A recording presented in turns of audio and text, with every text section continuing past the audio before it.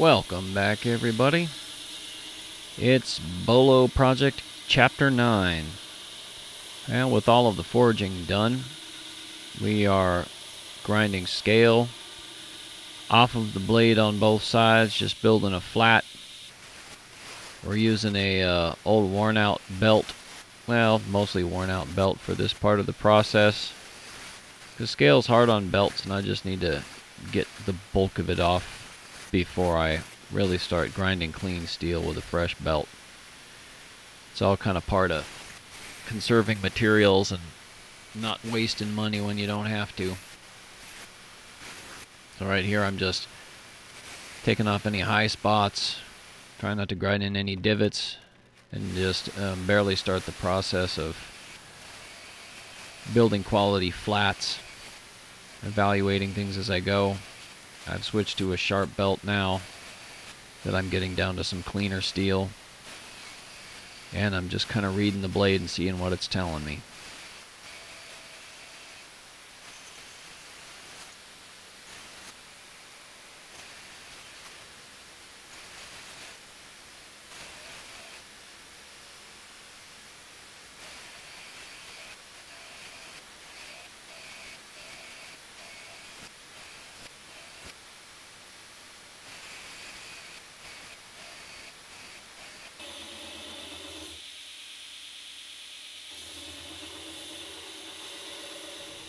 And that's starting to look pretty good right there. Let's have a look and see what the next step might be.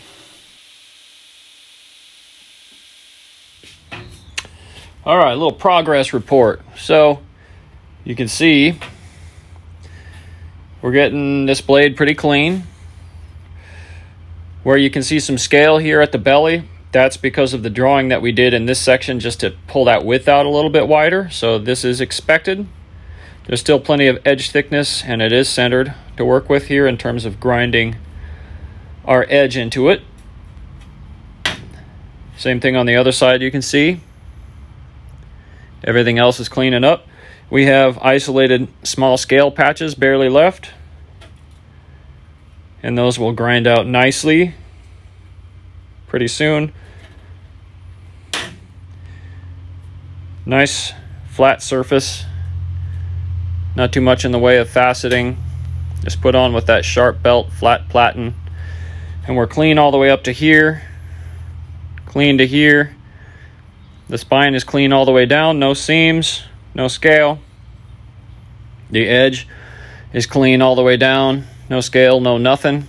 Barely had to take anything off, and that's good because when you have an edge bar with composite Damascus, you want to always forge as close to profile as you can and barely have to grind anything off because you don't want your edge bar to be demonstrably interrupted or changed in width or shape. It'll be a little bit wider here because we forged it out, but it will gradually get wider and gradually get smaller, and I think that the effect will still be quite acceptable. So right now we are at now hold on, bear with me. Let me get something a little bit more sophisticated to measure with.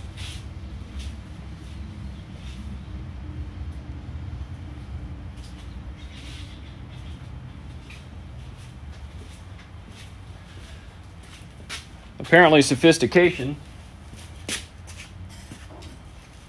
is hard to locate around here.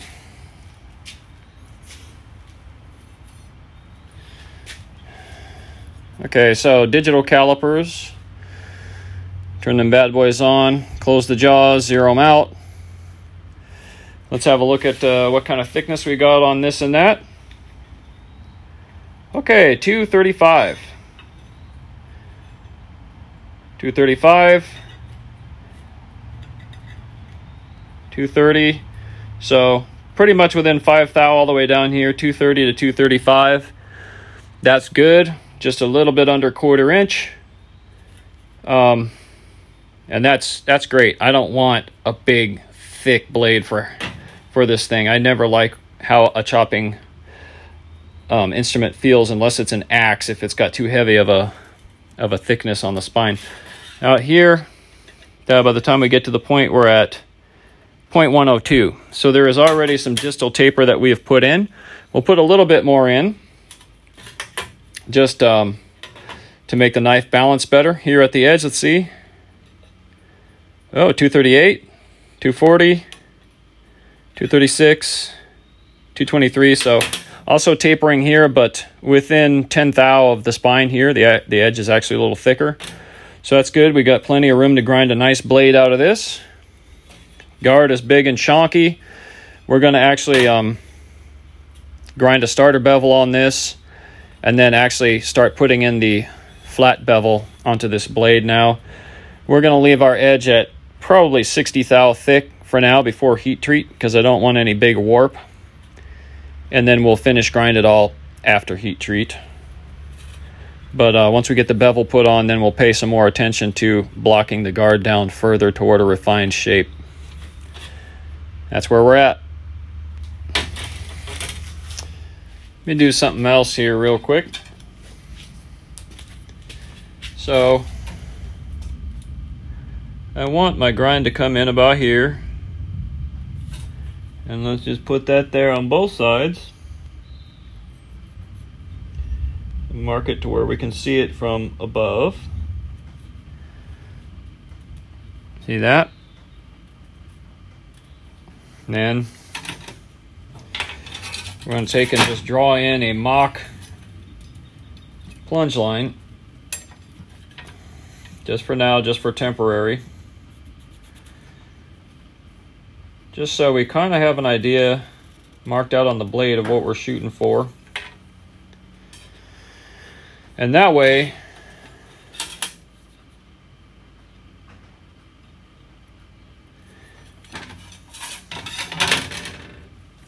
it just makes it a little bit easier to not grind anywhere that we might want full thickness still.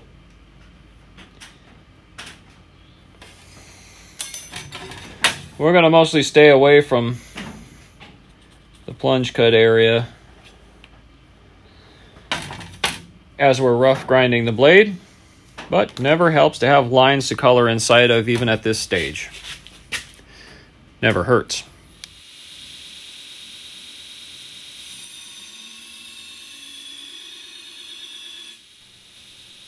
So I did include camera footage of a lot of grinding.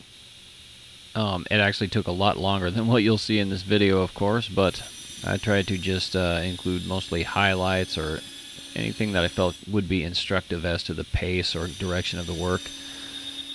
Some of these offer just stunning views of my left elbow repeatedly, for which I do apologize, but hey, it is what it is.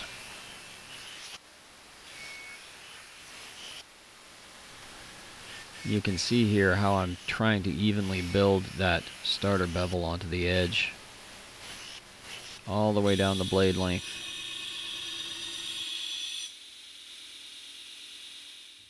On progress report.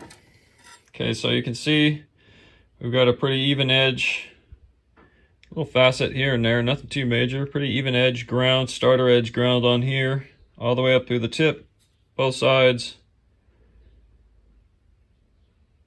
And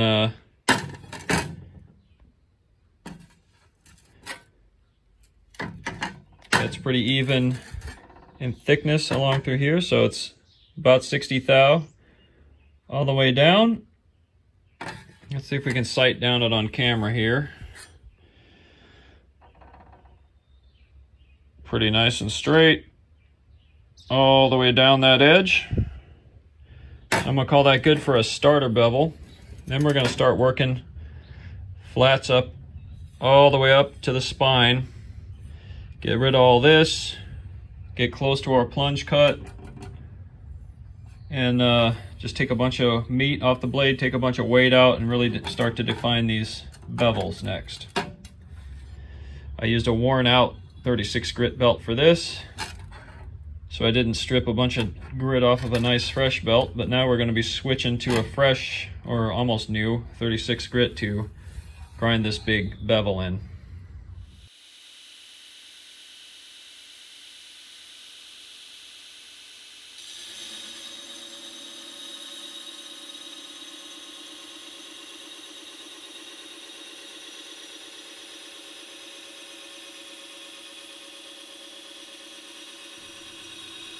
You can see how I'm just building that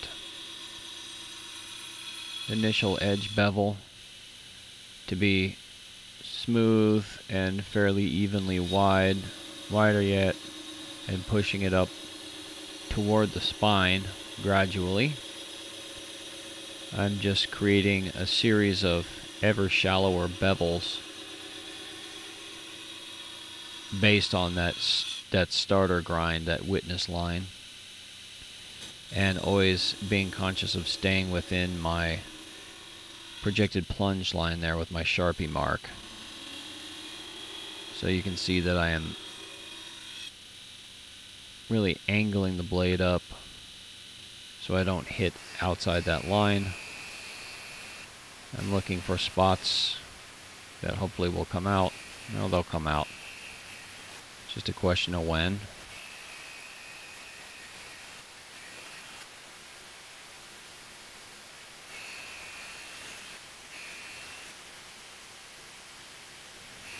Now you can see me start to take a sectional approach to grinding the blade in zones, but more about that later.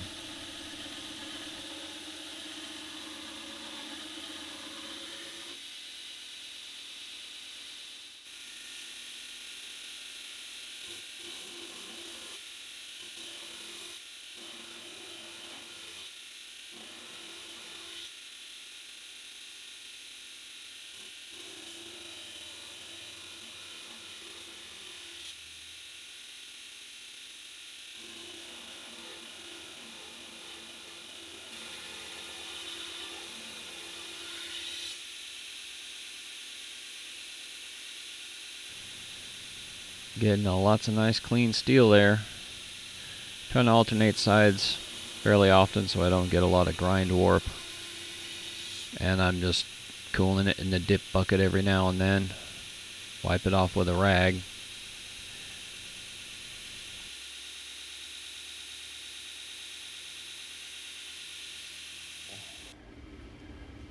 Let's talk about grinding a little.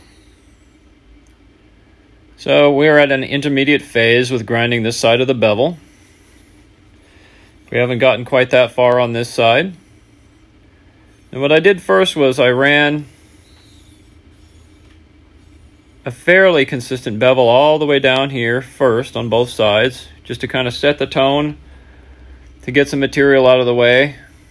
We had this already ground clean and straight with a slight distal taper. And then we had this ground to an even thickness of about 60 thou all the way down and also straight. So that gave us the edge and the spine as boundaries to grind to. Now, while you're grinding and you're grinding edge up, you're looking at the edge here the whole time, and you're looking at the belt where it meets the edge and the gap between the two, and adjusting the width of that gap. And you can see there that there's a tiny little bit of bevel left there. I haven't met my witness grinding line, aka starter bevel, quite, because I've been continually visually maintaining a slight gap there while I'm grinding this in with the platen. In the recurve section, I use the corner of the platen a little bit by angling the blade. Out here in this wide section, I can use almost the full width of the platen. And you can see that right now I have a pretty straight line across the top of this grind. That's just because I've been using that. That's an easy way to make sure that your grind is even, trying to maintain a fairly straight line. As we get up to the spine, I'm going to allow it to curve a little to follow the spine. And I'm going to make sure not to actually get my distal taper too thin here. We don't want a delicate point on this thing. I want it thin enough to do a little bit of this and that, but not thin enough to be a liability on a chopping knife. Anyway, we've been walking the grind up. Soon it's going to meet the spine here. I probably will stay a little bit short of the spine with this 36 grit. And at the same time, we'll try to be meeting this just about. And then we'll be done with our rough grind in this section. And then I'll do this section in the same fashion, but relying a little bit more on the corner of the belt to grind this slightly recurved section. And then we will blend the two together. And then we will address the plunges, and I will kind of show you some about that. But for now, I'm just going to finish walking this up to the spine, I'm going to rough this section in, get rid of this little scale pocket. The steel is looking nice and clean. I don't think you can see it on camera here, but I'm seeing the pattern just kind of peeking out at me a little bit as I go. That's always kind of fun. And so I'm going to actually catch this side up, then get them both up to the spine, then do both sides of the recurve section, and then go to the plunges. Progress report. So nice, clean, flat bevel, edge to spine. You can see we didn't blow past our thickness on the spine. There is no bump here. We didn't blow past our thickness on our edge. There's just a tiny little bit of witness edge left there. The other side has been caught up. It is nice and flat too.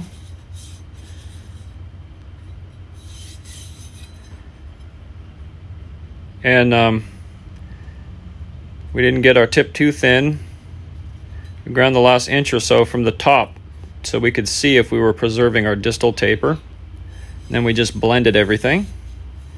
Nice and flat, no faceting. You know, most days with a little practice, if you hold your face right and you eat your Wheaties and you don't neglect any of your major food groups and your heart is pure and you got out of the right side of the bed, then you can totally grind something like this without any major dings. So now we're going to do this on both sides. Let's talk real quick about why we're doing it in sections. It's difficult. This is a complex motion that you need to grind an entire blade shaped like this. This is a mild S curve all the way.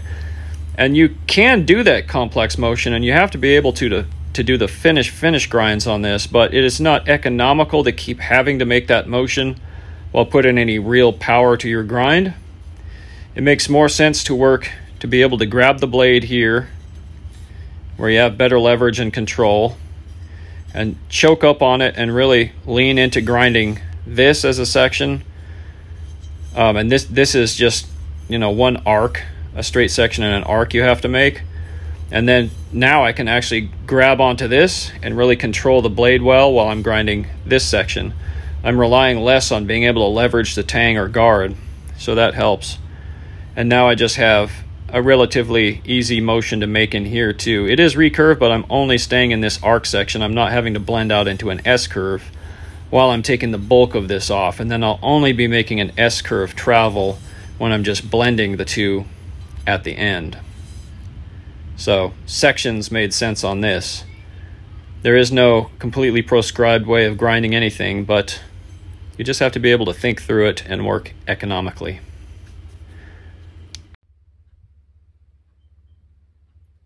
We got a nice, flat, clean, recurve bevel all the way up the one side.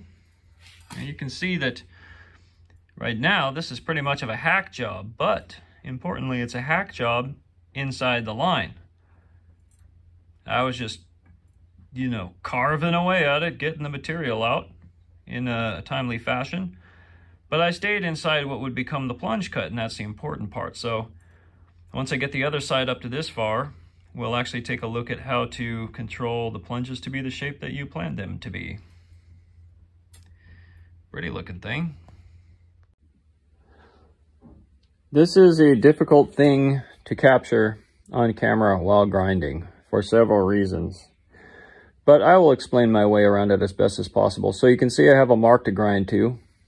I might freshen up the mark a little bit before I'm actually grinding much. But I can see it.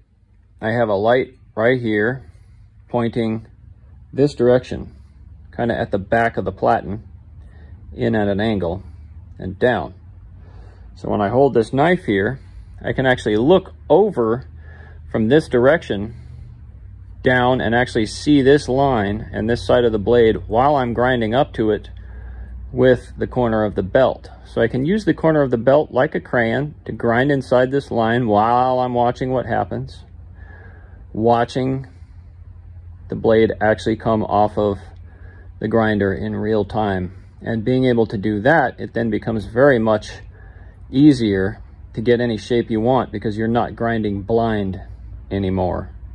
It's all about looking over the top of it at the backside while you're grinding and having sufficient light and a mark to grind to. Let me see if I can do any of that on camera here.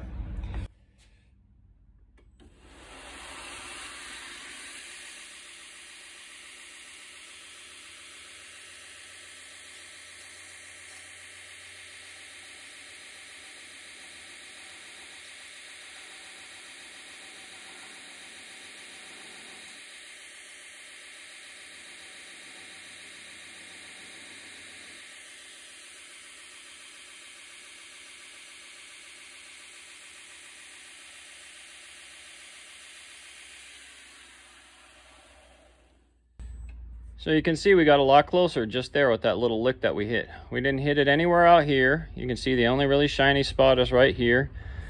Because when I was grinding, I actually leaned this portion of the blade out here off of the platen just a slight amount to where it wasn't contacting, but not steep enough to where it's digging a ditch. And I kind of floated in there and I watch this while I'm grinding it. And I just take off little bits as necessary, using good body mechanics so I'm braced up and I can move my arms in a stable, precision way. I'll try to take some different camera angles maybe and show it a little bit more.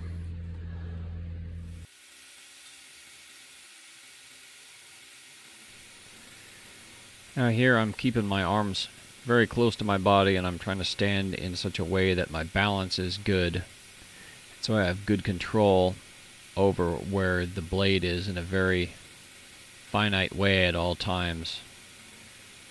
You can see I'm pushing the blade into the plunge there at the corner of the belt with barely any feed, and then I apply a little pressure as I'm pulling the plunge cut back out of the corner of the belt. So I just kind of ride up in there, apply a little pressure, and ride back out, and that helps me just kind of like wipe the shape that I want carefully onto that top corner.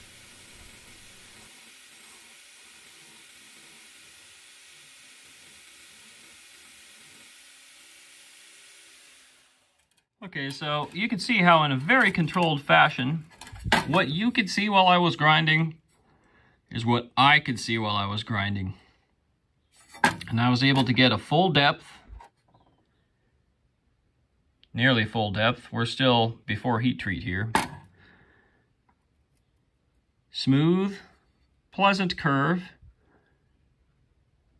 Dang close to where I drew it. I could have gotten it exactly up to where I drew it, but we're still pre-heat treat. I'm going to save that little finish grinding for after we get this thing hardened and all ugly again with some scale and stuff. And now I'm just going to do this same thing on the other side, off camera. We'll have a look at the results after I get done with that.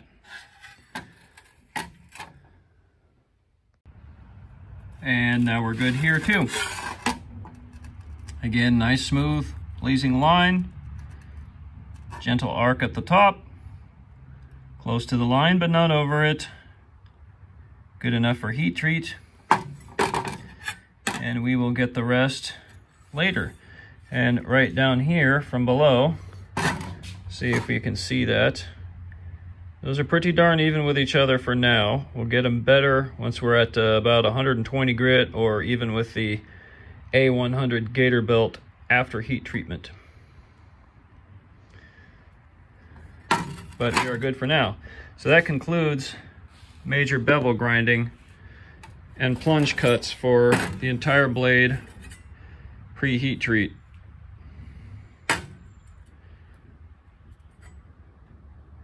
Now I'm gonna work on shaping the guard a little bit and stuff like that.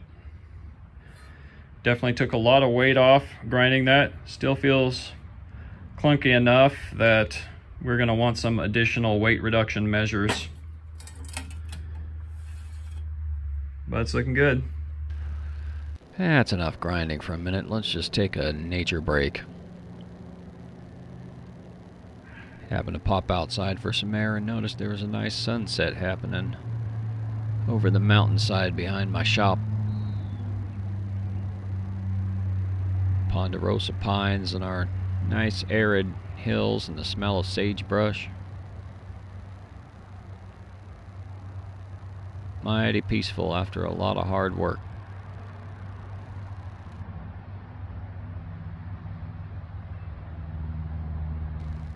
But no rest for the wicked. Here we are, working on the shape of the guard now.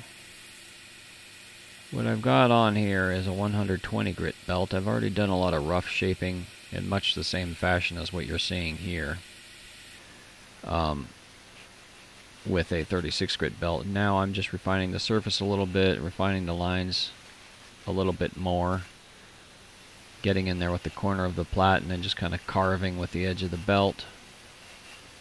I am paying attention to the fronts of the bolster faces and then the flats of the ricasso at the 90-degree corner where they meet up with that. So here I'm going to switch the broad beck grinder to the slack belt attachment. I left this in just so y'all would see how kind of convenient it is on this machine to change. This is a nice machine to have exactly for this kind of work. This allows you to really get the belt into some places that would be real hard without an attachment like this. Let's see what I mean here. Most platens are just too thick to fit in there into a notch like that. This allows me to just kind of blend it. The face of the guard down below there on the lug is just a little bit domed. And so this does a nice job of blending all of that.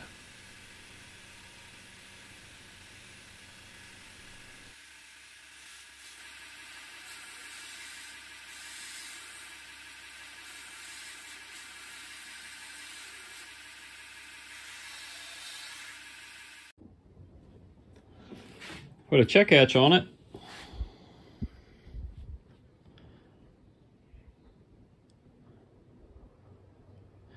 You can see the explosions are pretty well separated. They're nice and spiky, but they're not completely isolated in black. I had a little bit of mush over and got some 15N20 crossing the line during my re-square or restack for these. I still like the look though. Always something to work on with getting your explosion edges just right. But I have a direction to pursue now, so that's good. My favorite thing about this is how smoothly the edge bar follows the profile of the edge. I'm very happy about that. And that's because we bent the tip up like that, as I said. And it doesn't change the look of the pattern much at the end. We don't really have any drawing distortion in that. Not perfect matchup from tile to tile, and that was pretty inevitable because the pattern within the block that we tiled out was a bit asymmetrical from side to side. We would have had to etch every tile, match grind each tile together. I didn't want to waste that much steel. And so I just put it together like this, and I'm happy with the result.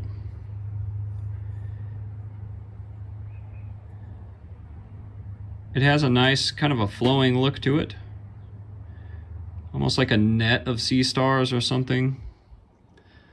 It'll be a lot easier to see the detail in these little like mollusks in between the sea stars once we get a real finish and etch on this. And this edge bar ought to look a little bit better again too after we get it ground a little thinner and get a real etch to it. Again, we're at 60 thou here all the way down the edge. Both sides look about the same. So that's good. That means that our edge is pretty centered in that bar. Pattern's all the way good up to the guard here. Now the guard isn't presenting pattern quite how I'd like right now. It looks good on the bottom. You can see the W's happening. And on the top, you can see where the W's are. You can see an explosion here and the beginning of one there. But we're just not at the correct pattern depth for full spikiness. And I don't know if we'll be there. At least, though, the blade is pretty well centered in the bolsters, and we are going to do a little bit of file work to this to increase the interest of the guard itself.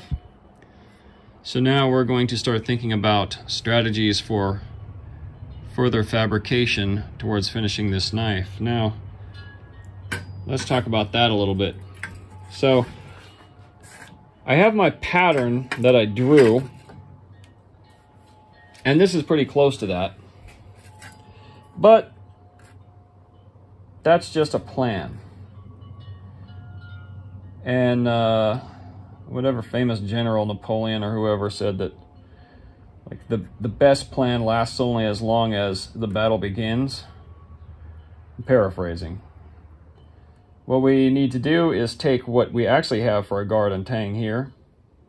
We're going to mark them onto a piece of cardstock, and we're going to create a specific handle pattern for the workpiece that we have based on the handle pattern that we already drew.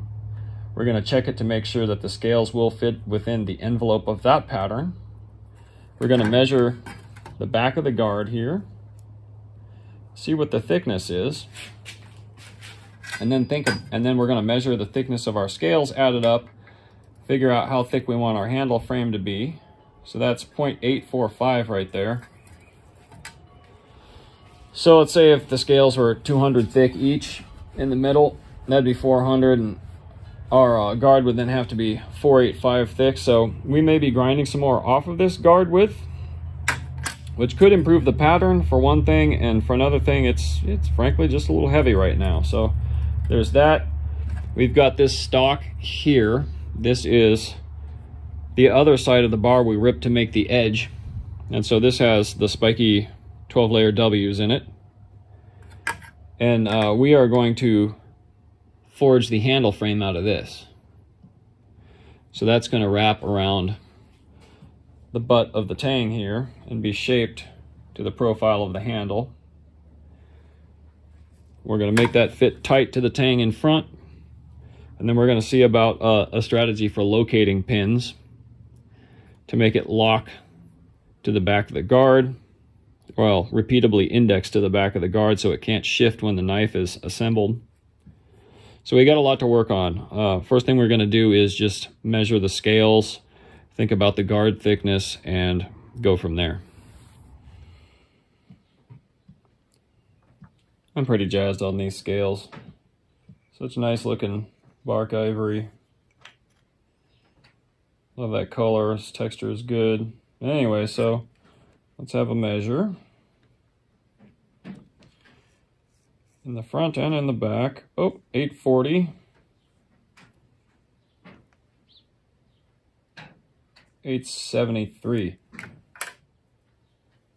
So these are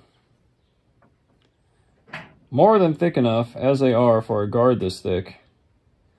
If we had a frame as thick as the tang is. So I'm going to want the frame to be slightly thicker than the tang. So both of these scales are going to need to get carefully sanded a bit thinner.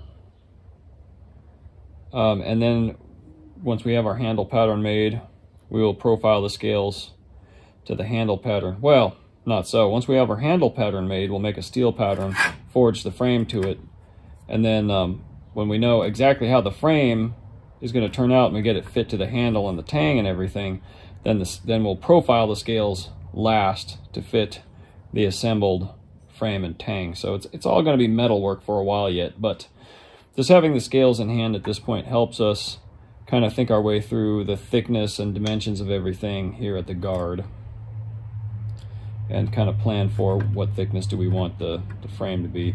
Ideally, I'd like the frame to be close to the same thickness as the blade here, so maybe 1/4 inch.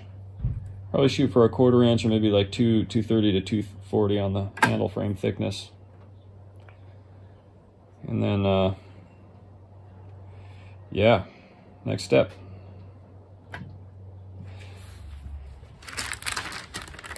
Yeah, I went into the drafting table and took another tracing of the handle I had drawn, so I could bring that out. and flipped it over, held it to the cardboard here, and used a ballpoint to go over it and press the graphite from the backside onto the cardboard here to transfer it. Then I checked the knife against it. Let's bring that over. And that looks like this. So the knife fit the pattern from the drawing, and the tang was aligned right. So I traced the tang, the actual tang, onto the handle drawing. And then I shortened it as per the pattern.